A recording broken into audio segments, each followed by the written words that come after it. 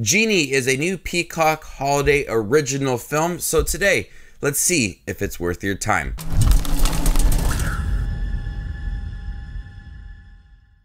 Hey everybody, my name is Justin here. I try to watch everything that hits theaters and on streaming services like Peacock. If you guys are like me, go ahead and hit that subscribe button down below and click that bell notification for more up-and-coming content.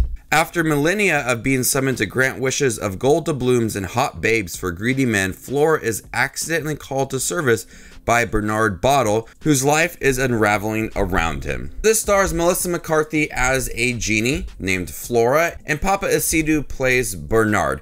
In the beginning of the film, we understand that he works too hard. He is really focused on his job, and that starts to put a strain on his relationship with his wife and his daughter. Much to the point that he gets caught up with his work during his daughter's birthday. His wife wants some time alone. She goes off to her mother's house, and he is by himself, and the genie comes.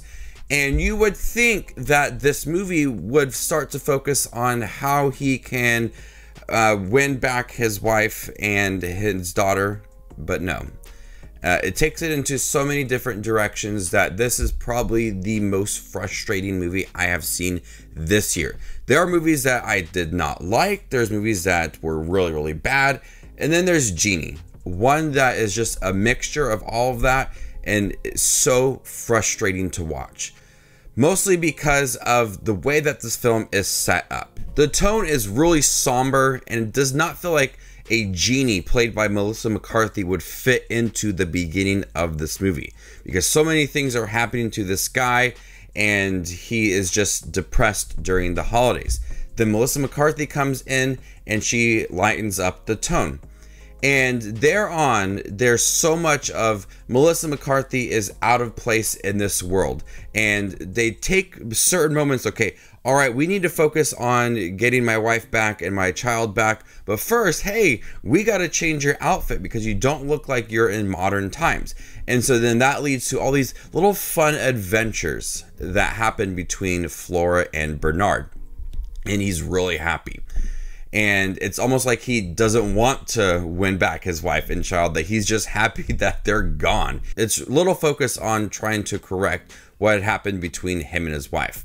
And there's a lot of development between Bernard and Flora's relationship and them having some genuine connections and some fun moments along the way.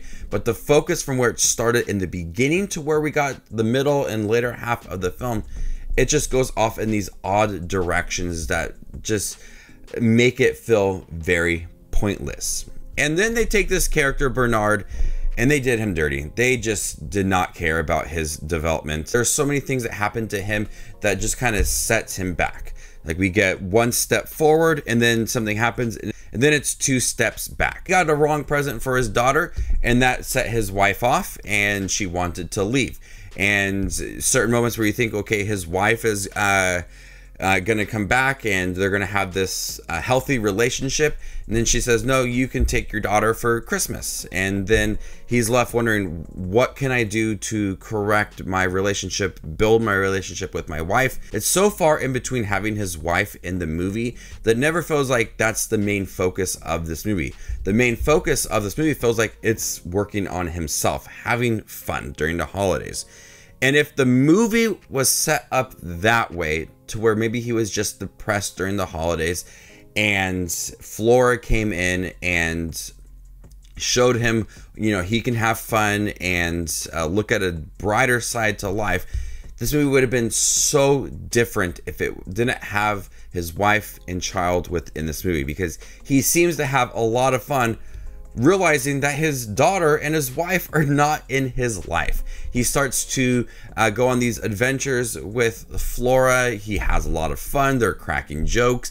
He's having a good time. But when it's focused on his daughter and his wife and him trying to get them back, it's more depressing for him. And there's little development for that. And then the end of the film, when he tries one last hope to get them back, it's something so simple that it made the rest of the movie feel like a journey that was not worth watching because of the way that it ended. The tone is really all over the place. Like I said, it really starts off this depressing kind of feel to it. There's nothing exciting going on, and you feel like Melissa McCarthy would not fit into that role. And when she comes into the movie, they start to crack these jokes that she doesn't understand modern technology. She knows Jesus. She sends people to hell. It's just a bunch of odd things happening. And then they start to have the story of the mother and the daughter. This does not work with the tone that Melissa McCarthy is creating within the film. And I did like her in the movie, and I did like Paapa Essiedu as well. I thought they had some really good chemistry. But I think the focus was all over the place. The communication, what they wanted to get across, it was disjointed.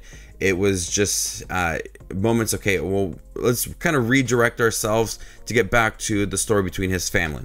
But hey, we want to have some fun, and Melissa McCarthy going on this shopping spree and meeting some family members of Bernard and having some fun with that. They seem to have just this little focus so much on having some comedy into it. Melissa McCarthy is pretty good in here. She has your typical Melissa McCarthy jokes. She brings a lot of energy to the movie and really brings out a fun side to Paapa Essiedu's character, Bernard. I like them working together and the energy that they created within the film, but it just felt very different when you look at the tone of the movie. It forgot to develop this more serious story within the film. So by the end of this movie, I was frustrated with how they handled Bernard as a character and what they threw at him. They just had all these moments of people not really caring about him and him trying to figure things out. One step forward, two steps back, and then just the unclear focus of what they wanted to do with the tone and Bernard. They wanted to just have him be happy by himself or have him be happy with his family. They didn't even know what they wanted to do. So overall, Genie, it had a good Christmas feel. I did appreciate that about this movie, but it was one of the most frustrating experiences I have seen this year. I wanted different style to it. I wanted a different story. I wanted a different direction for Bernard. And if they would have got rid of the family aspect to it, I think it would have been a more different film. Just have this Genie come in, grant him some wishes, have some fun with him, realize that what he is missing maybe is just a friendship and him just having fun. And I think it would have been a completely different film, and I probably would have felt very different about this movie. But overall, Genie, I did not really care about it. I don't recommend it. I wouldn't watch it again. So before I give you my score for Genie on Peacock, make sure to check out my channel. Here I do movie reviews, trailer actions, ranking videos, tier lists, all that fun movie related content that you see on YouTube. I do it all here, so hit that subscribe button to get it all in one spot. And if you'd like to see where Genie ranks amongst all the other 2023 releases I've seen this year, follow me on Letterboxd, and there you can find my ranking. I'm gonna go ahead and give Genie a D+. Thank you guys for checking out my review for Genie, the new Peacock original film. Have you guys seen it by chance? What do you think about it? Let me know in the comment section down below, and stay tuned for more up and coming content like this. My name is Just Watches Movies, and you guys stay classy, YouTube.